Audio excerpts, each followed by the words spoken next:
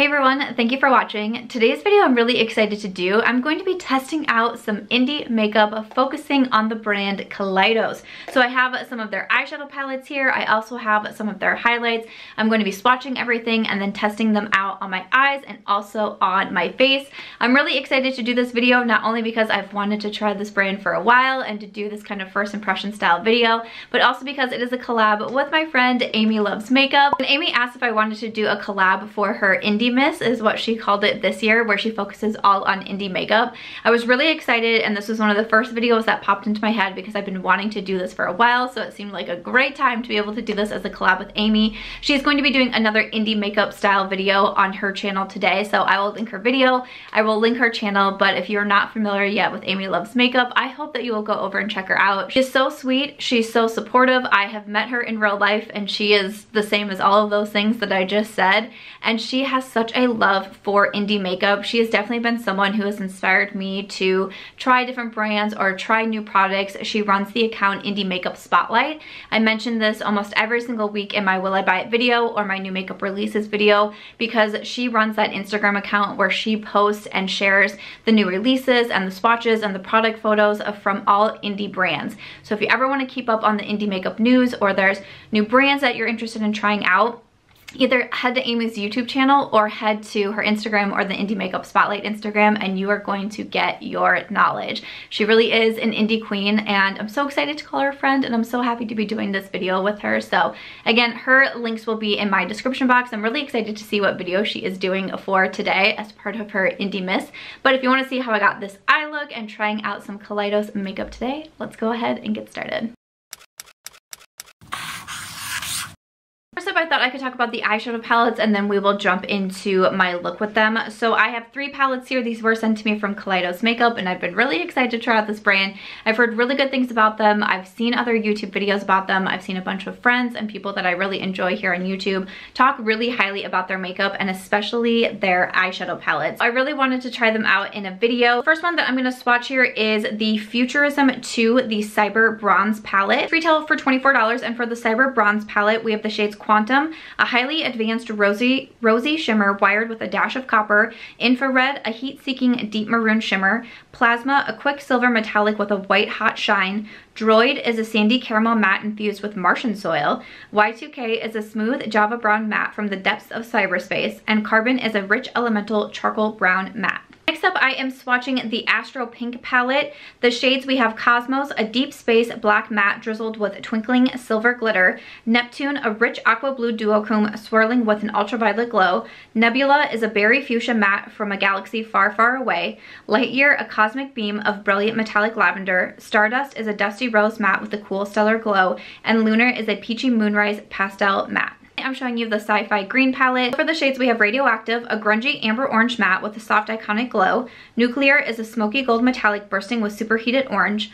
Glamora is a heroically vibrant metallic that shifts from an otherworldly green to a platinum gold. Smog is a smokestack green matte with a hint of toffee brown. E.T., a deep olive green matte with an alien mystique. And Darkside is a pitch black matte steeped in a sinister force. Packaging on everything, names, I mean the description, all of that is like so above and beyond, and that is so awesome. So obviously you know which palette I chose to use on my eyes today, and let me go ahead and hop into that demo. Alright, so the palette that I really wanted to use for my look in this video is the Futurism 1, the Sci Fi Green palette. Yes, I decided to go with the green one. I just felt like this looked like a lot of fun. So we have some shimmers in here, we have some mattes in here, and this is what I wanted to play with. I'm going to be using some brushes from Nabla Cosmetics. So I used some products from Nabla in a previous Get Ready With Me, but they sent over these brushes and I haven't used them yet. So I thought they are also an indie brand. So I thought that I could use these today for the look. So I am first picking up this matte green shade with kind of a smaller blending brush here from Nabla. This is the Precision Soft Crease. So I'm going to start with that, and I'm going to start to work that into my crease.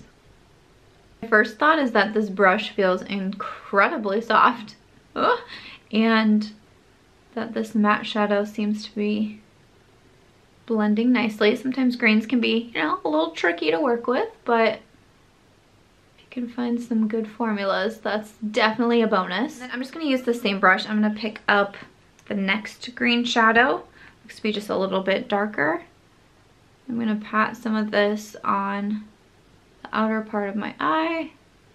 Kind of going back to my like comfort makeup look. I talked about this in my Christmas get ready with me video about like being able to find comfort in my usual style of makeup routine and makeup techniques. And I talked about like having anxiety and how sometimes having these little things that bring comfort can kind of help be calming, whether it be a makeup routine, whether it be watching reruns of a favorite show, whether it be cooking, you know, your favorite recipe and you find comfort in knowing, you know, everything's gonna work out exactly as is because you know the ingredients and you know how much to mix and all of those things. And it was really interesting reading the comments because a lot of you could relate to that. And that definitely helped me reading the comments because, you know, sometimes I say things and I'm like, oh gosh, you know, how's the internet gonna react to that? But it was nice to hear the different ways that you guys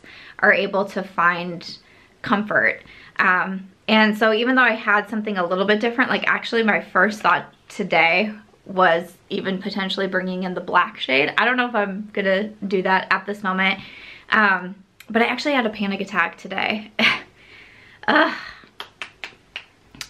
And if you deal with panic attacks, you probably know how, just how scary they can be and how horrible they can feel. And I'm still, I'm not 100% on my game, but I'm filming this on Monday and it's going up on Tuesday.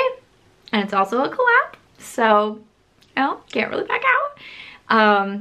And I have to film my Will I Buy It after this. I'm not really sure I'm gonna make it that far. That might have to be reserved for tomorrow, but I was like really looking forward to Tuesday being kind of not an off day for me because I still have a million things to do, but at least I was like, at least I don't have to be on camera. And now I'm like, I don't know if I can film my Will I Buy It today. I might have to film that one tomorrow. Oh, I even had a thought of like, maybe I shouldn't do a green look because that's still, even though I like green shadows, it is still a little bit outside of my comfort zone. And also sometimes they can be not as easy to work with.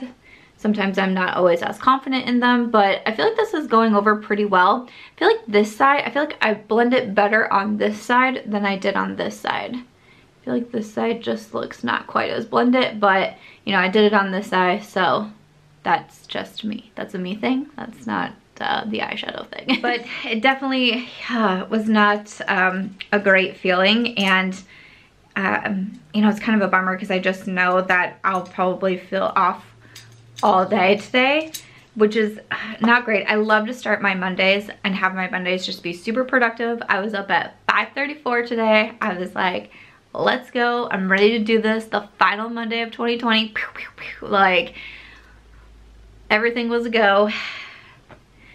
And then 10 o'clock, everything was not a go. I was like, man, why? Such a bummer. I'm gonna just keep moving down the line here. I'm gonna pick up this shimmer with a flat shader brush from Nabla, and I'm gonna use it dry first to see how it goes. Might end up spraying my brush, but we'll just try it dry first. And I'm probably won't need to wet my brush. That's fine. That's fine. That's cool. That's fine. Okay. Like I said, I've heard so many good things about this formula, and I don't know why I do it to myself. I like really wanted to wait so I could do this video and like try things out on camera. And then I kept putting it off and putting it off, and then I was like, Samantha, get it together. So when Amy was like, do you want to collab on an indie video? I was like, yes, I do. Please. I need to do this video. I tell you, there's so many video ideas that one can do. It's kind of wild. And with YouTube, it's like, I just watched Nikki Tutorials, her like first episode in her YouTube original like YouTube documentary, which was super interesting to watch. I'm gonna be really excited to watch all the episodes. But you know what she said is like, when you do this and when this is your career and your job and your, you know, your primary focus, you're constantly having to evolve and change, and sometimes it can be really challenging because sometimes it can just feel kind of exhausting, like you're never doing enough or doing enough of the right thing because something's already changing. And I've talked about before that when I started my blog in 2009, when I started to see the shift happening to people going on YouTube and other platforms, I was like, I don't want to do that. Like, I know blogging, I'm good at blogging, my blog is successful, this is what I do.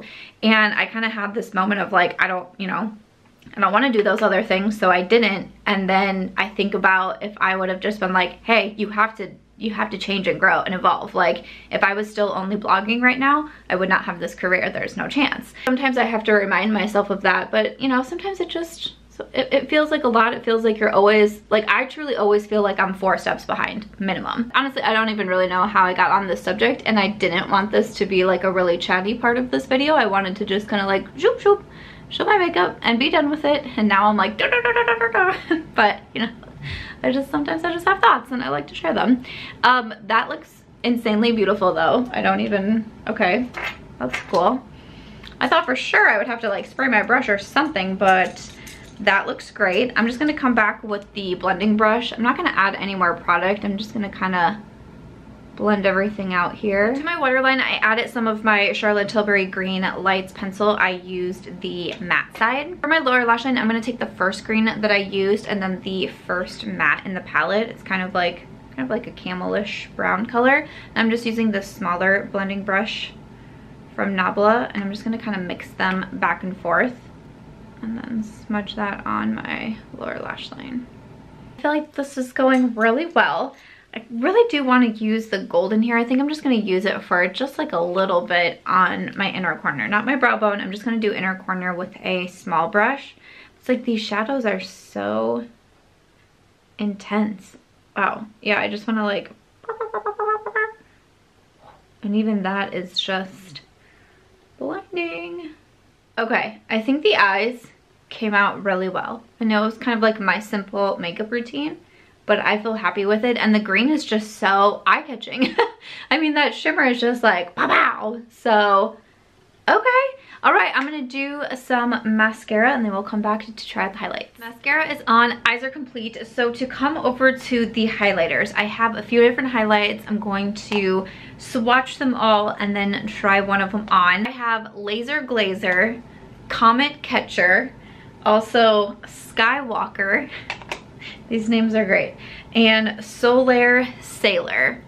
Okay, so these retail for $14 on the website. This is what the inside of the highlights look like. Okay, fun names, super cute. So let me swatch everything and see what we're working with. This first one here is in Skywalker.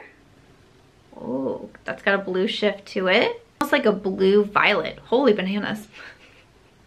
Hello. Next up, I'm gonna swatch Laser Glazer, which is a great name. This looks like it would go with my eye look.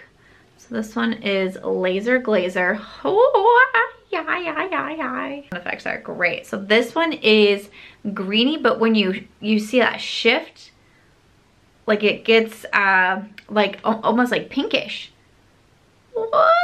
Next up, we have Comet Catcher, which, you know, just like first glance looking at them, it might be like, oh, okay, you know, sure. But like even just when you swatch them, you know that they're going to be something else. So this one has like a white base with a lot of pink to it. Kind of reminds me a little bit of the Pat McGrath highlight I just used in my Christmas Get Ready With Me.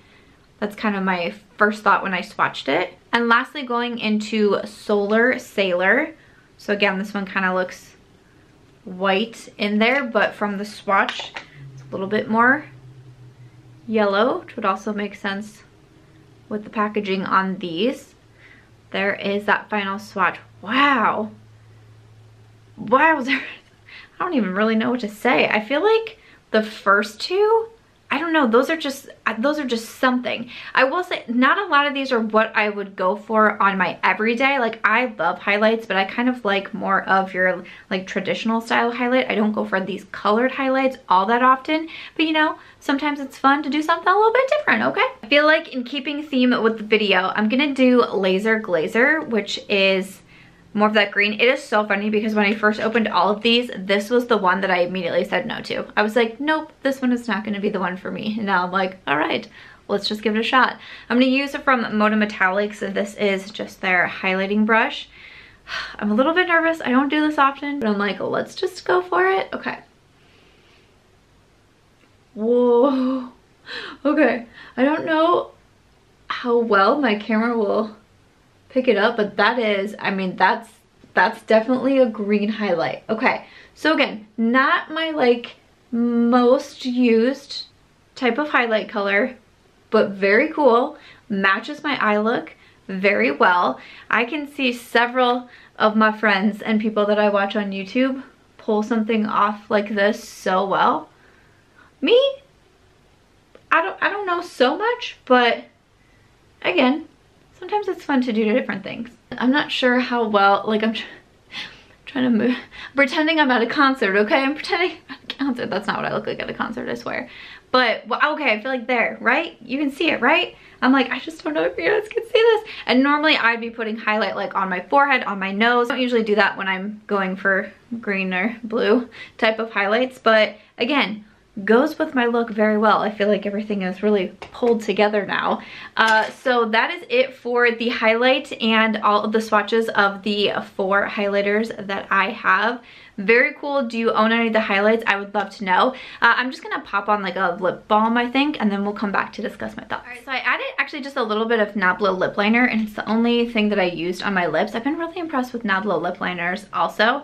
But that is gonna wrap it up for today's video and finally testing Kaleidos makeup. Okay, so I have to say that I'm pretty impressed off first impression. The swatches of all the palettes really did impress me. I have to say that this green palette really impressed me. I used almost every single shade in here. You know, I'm not sure how often I'm typically going to be going for that black shadow anyways, but the mattes are really smooth to blend and those shimmers were so beautiful. Like, still that inner corner, I'm like, oh my goodness. So I'm really excited to do some more looks with the other palettes. I'll definitely be doing some more with those, but I really wanted to get this video up because I've been wanting to try these products for such a long time and the eyeshadows did not disappoint.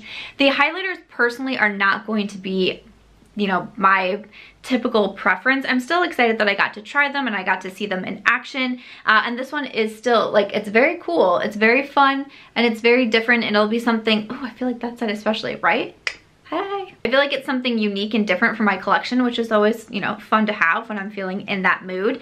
But just not my personal go-to, but again, fun to have. But definitely for me, the standout was the palettes and especially the green palette that I had on my eyes. So that is it for today's video. I hope you enjoyed just kind of a relaxed video trying out some indie makeup. Thank you so much to Amy Loves Makeup for asking me to collab on this video. Please make sure to go check hers out. She really is like the indie queen. She has so much knowledge. She tries so much makeup from these indie brands and she's just great for reviews, for try-ons. Please make sure that you go check her out. But other than that, that's it for today's video. If you enjoyed it, please make sure to give this one a thumbs up. I hope you also consider subscribing before you go, and I'll see you in my next video.